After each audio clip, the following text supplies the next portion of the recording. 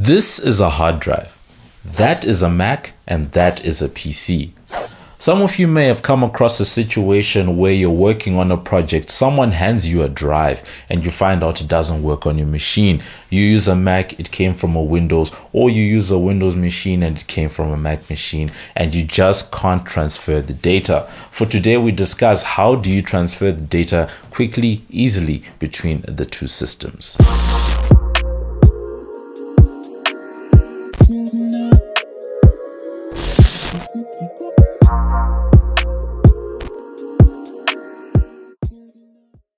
Hey, what up? It's your boy MobbJustice back again with another video. As always, thank you to everyone who's been watching and supporting. This is episode 40, a bit of a milestone for the channel. For today, we're looking at how you can quickly and easily be able to use hard drives formatted for a different system on a Windows or Mac machine quite quickly and easily. This video is brought to you by the team at Liyon Media. For crispy photo, video, and audio content, you can head on over to lionmedia.com and talk to the team and see what they can do for you.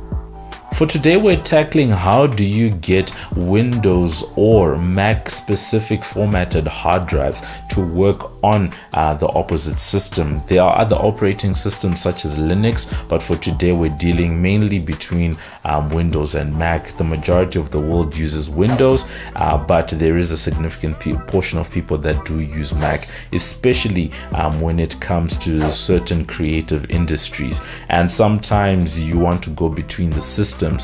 Now, before we can get to the issue of compatibility and interoperability, we need to talk about file formats, right? These are what determine read and write, and it is that reading and writing that's important. If, for example, you are working on a Word document, you're typing out your document, that is you working on a document, but the moment you save that document, that is you asking the computer to save onto a disk, and that is the process of writing onto a disk. So if you can't write onto a disk, then it renders the whole thing useless, and that's what we're here to talk about. The three main systems we're going to be dealing with are NTFS, FAT32 together with exFAT. On the Apple side, there's also APFS together with HFS Plus that we'll discuss later on. We start off with NTFS. For Windows and PC users, this is the default file management system on Windows. If you go and you buy a new hard drive such as this one and you plug it in for the first time, Windows will automatically format a disk like this to NTFS. Compatibility wise is where the issue is, because you can read and write the disk on Windows because it is the default, but if you were to take a disk that's formatted NTFS onto a Mac machine, an Apple laptop or something like that, then all you can do is to read the data. You can copy the data, but you can't paste, right? You couldn't copy from a Mac and then paste onto this disk. You can't write onto the disk. In terms of the advantages, it allows for almost unlimited file sizes, and you can store large amounts of data onto it. And then on top of that, it's ideally used for large storage on Windows and for internal drives. The next one, which is likely the most common in the world, is the one that's formatted for these things, a USB flash drive such as this. This is called FAT32, and basically it is a file format that's used for flash storage, USB drives, that type of thing. The nice thing about it is that it's compatible across both Windows and Mac. The only problem with it is just the fact that the maximum file size you can have, so let's say you have a movie file or something, the maximum file size it can be is 4 gigs. That is the problem with this format, but otherwise it's a format that's existed for a really long time, and commonly used on things like this, just showing that interoperability. To illustrate the point, right now I am recording this video on a Canon DSLR that uses one of of these, an SD card, and these are usually formatted in FAT32, and beyond a certain point it starts breaking up the videos into chunks of 4 gig depending on how big the total file is. And then you have exFAT, which is an extension of FAT32. The big advantage with that one is got the same features. You can use it across both Mac and Windows, but the big advantage with it is the fact that it has unlimited file sizes, so it does not have that 4 gig limitation on file sizes. FAT32 together with exFAT work across Windows and Mac, but NTFS, as we've said, works specifically for Windows. Coming to the Apple side of things, FHS Plus has been the standard for a number of years. If you plugged in a new hard drive, that's what it would have been formatted in. And if you plug in a drive that is formatted in that way, it means on Windows specifically, you can only read the data, you can't write onto that disk. Since about 2017, Apple has introduced a new file system called APFS. That's the new Apple file system, and basically it's mainly for flash devices and for SSDs. Out of every format I've just described, it's the one that I would least advise people to format their disks to, simply because it's the one that has the least compatibility, and it even has issues with older versions of Mac. Now that we understand the formats and how they work, their compatibility, strengths and weaknesses, we can decide for ourselves what format we want our various disks to be in. And that's a very easy process. On Windows, you can just go to my computer or this PC, right click, go to properties, and from there you can actually view what format your disk is in. Using the same process, you can right click on the same disk and you go to format, and it will give you that ability to be able to format the disk into the format of your choice. On the Mac side of things, you can use what's called disk utility, and if you click on that, it shows you all your different disks and what format they are in. And if you go under the erase tab, that then gives you that ability to format the disk into the format that you want. Now, what format to choose depends on you and your use case. What are you using the disk for?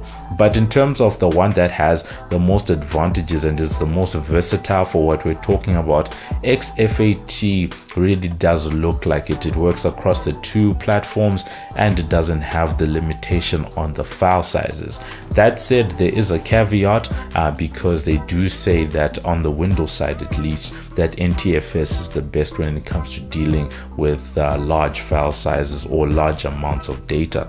But on the other side of that, if you don't have that ability to actually format a disk, you've received a disk, or unfortunately you can't afford to erase all the data on the disk, you just have to use the one that came from the Mac machine or the one that came from the Windows machine, then there's a solution that's out there. There are a number of different pieces of software that actually work, that makes it possible for you to read and write on both systems. The one I'm going to highlight today is one called Paragon, and it's the one that I use personally.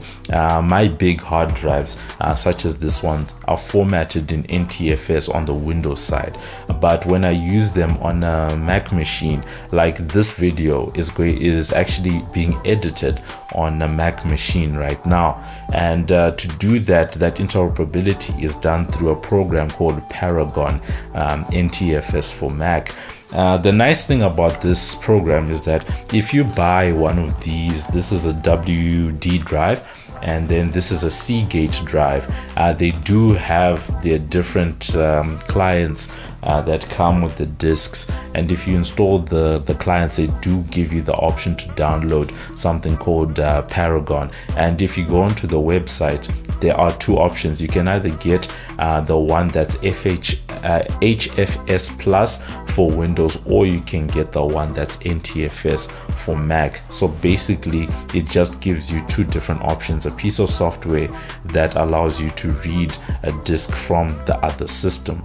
Now for me, the Paragon software has been quite brilliant. For a number of years, I actually used to use disks that were formatted either in FAT32 or exFAT to have that interoperability between the two systems. But at some point, I really wanted to be able to use the larger file sizes and to easily transfer data onto my existing drives that were formatted for Windows. So when I got one of my Seagate drives, it actually came with the Paragon software, and that's what I've been using for more than 2 years now, and it's been brilliant.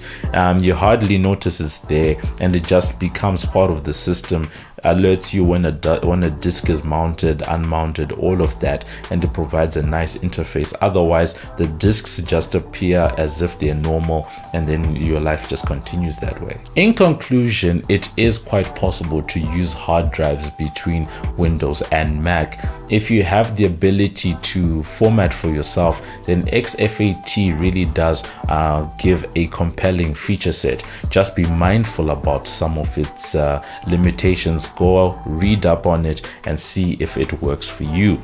If you do have to deal with a Windows specific drive or a Mac specific drive, then I think getting yourself a utility such as Paragon really is the best solution. There are a couple of others, but that's the one that I've used personally, and it's worked very well. So that's been it. I hope this video has been useful. I know that a number of people come across this issue. Sometimes you get handed a disk or something and you don't know that it's formatted by another system and it's just not working. And hopefully this will give some guidance on some of the steps that you can take for yourself. Let me know whether you've encountered this issue or how you get around it, if it's something that you have encountered.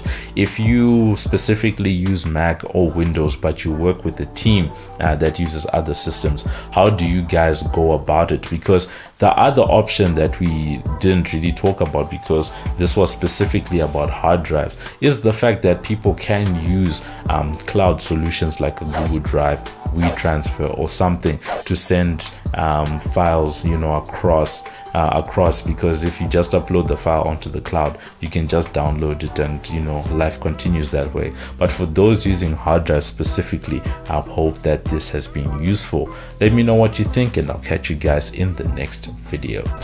This is Muffs Too Much, and you're watching MobbJustice TV. Like us on Facebook, follow us on Instagram, follow us on Twitter.